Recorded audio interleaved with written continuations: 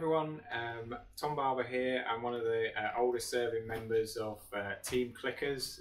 I've known Graham for the last 20 years now, and I thought I'd sort of take this opportunity in this sort of video blog type thing to obviously give you guys a bit of an update on how I'm coping with the lockdown, obviously amidst of the global pandemic that's taken the world, that's gripped the world at the moment. It's not easy for any of us, obviously, because we can't enjoy our own our own freedoms and our own sort of liberties that we were doing prior to the lockdown. And obviously for me, the impact has been that I've got nowhere to train as I try and prepare for an Olympics, which was going to be this summer, but is now obviously shifted by 12 months to July 2021.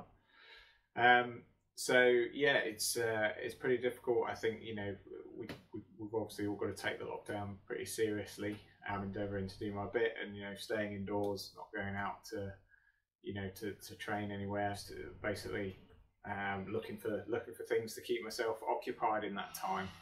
So I thought I'd take this moment to sort of share with you some of the things I've been getting up to while I obviously can't go about training, can't carry out my normal sort of day-to-day business, as it were.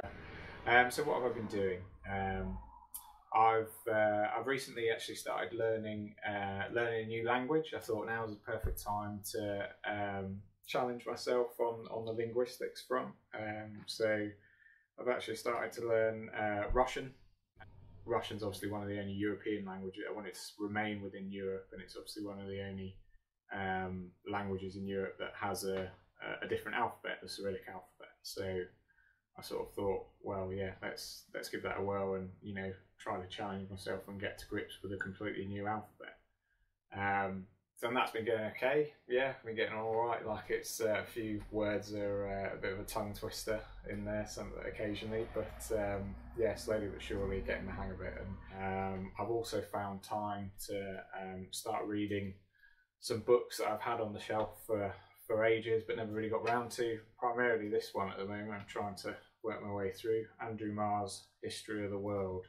I'm quite interested in history as such, like on a sort of personal level, like interested in both modern and ancient history. And this book's really sort of gone through every sort of major stage of civilization, really, as far back as we can remember. And it's interesting, like, reading through it, how technology moves on, industry sort of moves on, but the same sort of societal problems and challenges that we're faced with today, they were faced with back thousands and thousands of years ago. On a more serious note, I've also volunteered to go back to my my previous working role within the Royal Air Force. As many of you may know, I'm a member of the Royal Air Force. I have been since 2013, and I've taken the opportunity now that I'm not training with the British National Squad. Excited to be sort of a part of that, and contributing and trying to make a difference. Otherwise, yeah, that's me really. That's how I'm filling my time in and around. Obviously, trying to stay in as good a shape as I can. Yeah, just general. Yeah, drawing the bow back. Anything that I can do that's remotely specific to archery, so that I'm not completely caught out when I go back to training with the national squad.